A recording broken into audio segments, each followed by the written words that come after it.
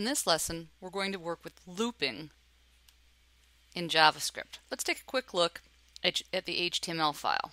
It's very, very simple. We have a body tag, we have a header using loops, for loop, and we have the ID for next. And we have the while loop header, and we have the ID while. The IDs are what we need to use to target this area to program to it. Let's look at the JavaScript. Again, I'm working in Dreamweaver because I find it very easy to test here.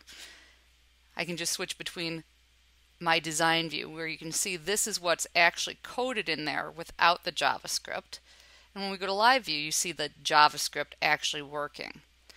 And this is all being done in an onload function. I've got two different variables, one named display, the other named display2, because I don't want to reset them in the for or while statements. I need two separate variables because they're going to be in scope for the entire onload function. So variable display is used in our for loop, and this is what encompasses our for loop. You need to use curly brackets unless it's just one line, but I strongly recommend curly brackets to encase your for loop wherever you use one. So the basic difference on using a for loop or using a while loop is typically that for a for loop you know how many times you want something to execute. Usually with a while loop you can either wait for user interaction to have them type in 0 or n to let you know that's done, but in a while loop you will keep going until some condition changes, something that's not true. Now you can use them both with a counter, but typically your for statement is used with a counter and you know how many times you want to do something. So we have this statement here. We're first initializing a variable I, which represents integer, equal to 0. And then we're going to check if I is less than 10 and we'll increment I++. So what this is going to do is it's going to go from 0 to 10 counting. Of course, it won't actually display 10 because once we are equal to 10, it breaks, it stops. So you get to see it counting 0 to 9.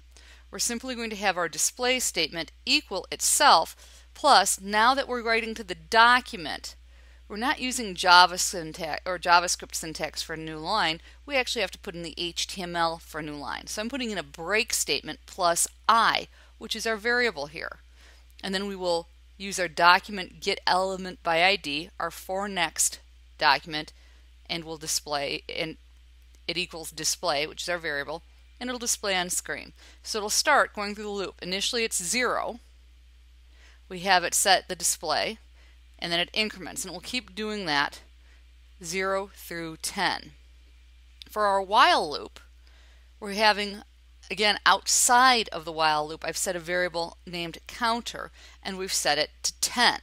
Now this is something that we could have some sort of user interaction or some other event telling it to change. Here we are simply incrementing it because that's an easy way for me to demonstrate that it will stop.